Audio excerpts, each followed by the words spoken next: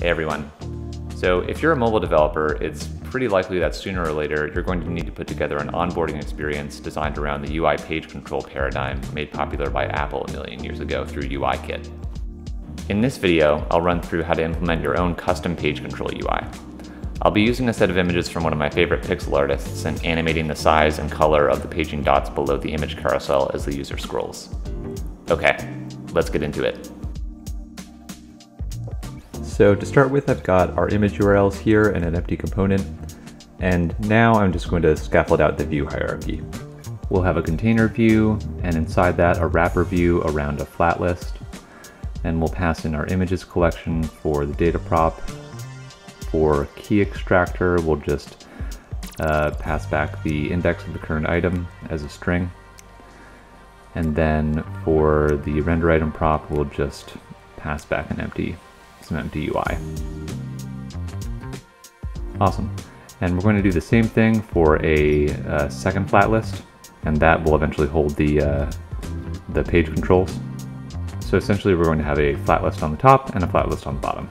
Cool, so now I think we can start adding some styles. Let's create a style sheet down at the bottom. And let's add some placeholder styles in the view hierarchy. We're gonna have a container style, a top container style for this view here, and then for the corresponding view down below, a bottom container style. And let's write those out individually.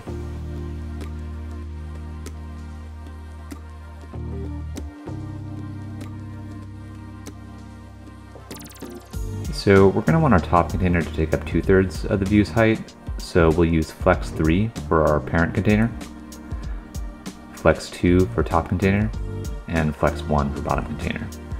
And we'll just put some debugging background colors here to make sure that the proportions look correct. Cool, that looks pretty good. So now let's fill out the render item prop for our list of scrolling images. We'll have a container view, and inside that we'll put an image.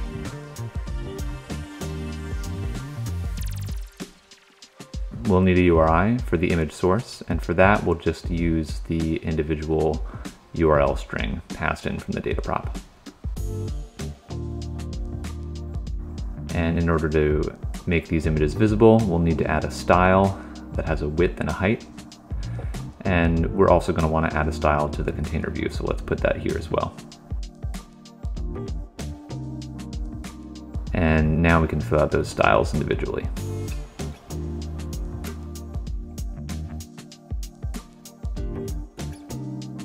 So for our image, we'll want to give it a width. And we're actually going to want to drive these dimensions using the dimensions of the screen itself. So we can grab those up here. So let's give our image a width of the screen width and a height of 300, or let's say 200. So our images are visible now, but as you can see, the scroll direction of our flat list is vertical. So let's make it horizontal, and while we're at it, let's also just hide the horizontal scrolling indicator, just so we can keep the UI clean. Now let's center our image container vertically and horizontally. And let's add some spacing between our individual images here. Not quite. We need to tell our image container how wide to be. And we want it to be as wide as the screen itself. Cool. Let's give our images a little more padding. Let's give them a height of 300 and a border radius of 40. Awesome. And one last thing, we don't want our flat list to scroll smoothly from beginning to end. We want it to snap to individual pages. So what we can do here is add the paging enabled prop to our flat list. Awesome. That feels perfect.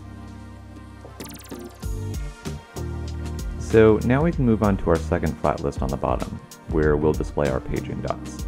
Let's start by creating a new component called paging dot.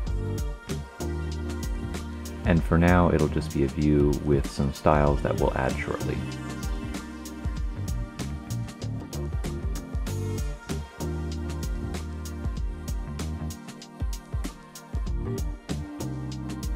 We'll just head down to our style sheet and create some empty styles here. And now we can fill out our render item prop. We'll just add our paging dot component right here. And heading back down to our style sheet, we'll give it some dimensions, a width and a height, and a background color. Cool. So now we can see that our paging dots are displaying. So in order to position our paging dots, let's give our bottom container a width of the screen width. Let's justify content center. And let's align item center as well.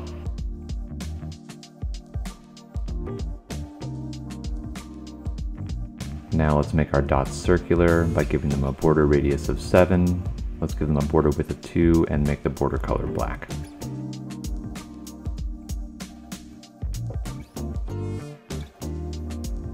And finally here, let's set the scroll direction to horizontal. Awesome. Now I want to reduce the vertical space between our images and our paging dots. So let's justify content flex start with our bottom container and justify content flex end with our image container here. Now let's just add a little bit of padding. Awesome. This is looking pretty good.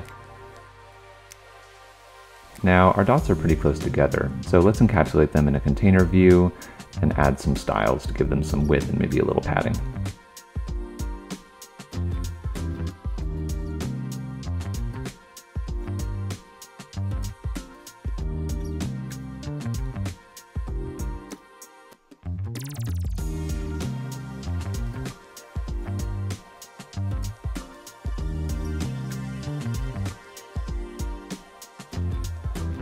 Okay, that's good enough for now. And now we can get started on our animation. Let's create a new animated value at the top of the component, and we'll pull in useRef so that we can maintain a single reference to this value across render cycles.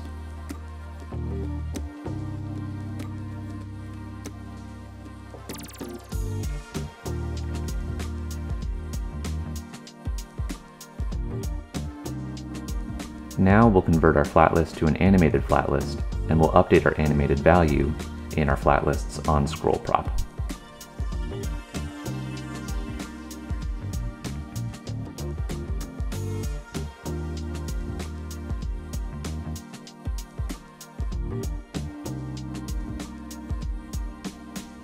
So here what we're saying is that as the horizontal value of our content offset changes, we'll update the animated value accordingly.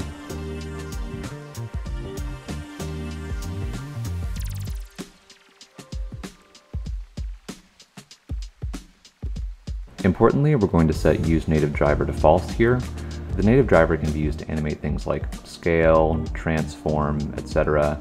But in addition to animating the dot scale, we're going to animate its color, which means that we'll have to use the JS driver. And so for that reason, we're going to set use native driver to false here. And now in our render item prop, we can specify a single input range and 2 output ranges, one for the scale and one for the color. So we'll write in index -1 times width, index times width, and index +1 times width. The input range will take in the scroll position of the user's horizontal scrolling movement. And now let's start with our scale output range. And we'll just map our input values to 1, 2, and 1. Because we want the dot for the currently visible index to be double the ordinary scale, and we want everything else to just be at scale 1. We'll want to interpolate that value so that we can pass it into our dot component.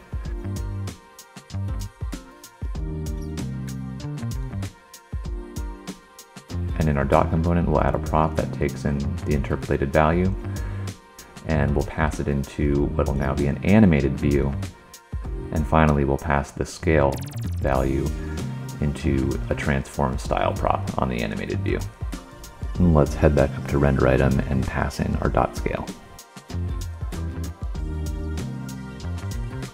This is getting there, but you'll notice that any dots that are further than 1 index away from the currently visible index are set to scale 0.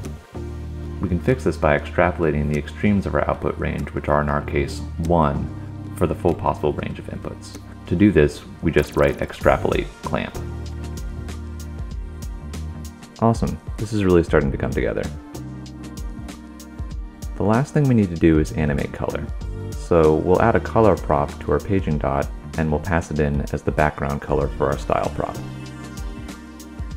And going back up to render item, we'll create an output range to map our input range to individual colors.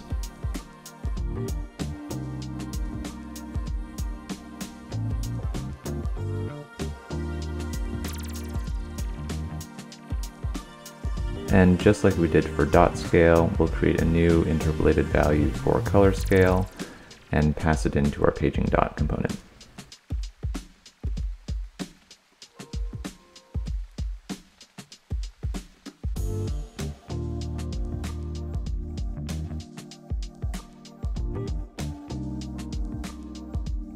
And that's it.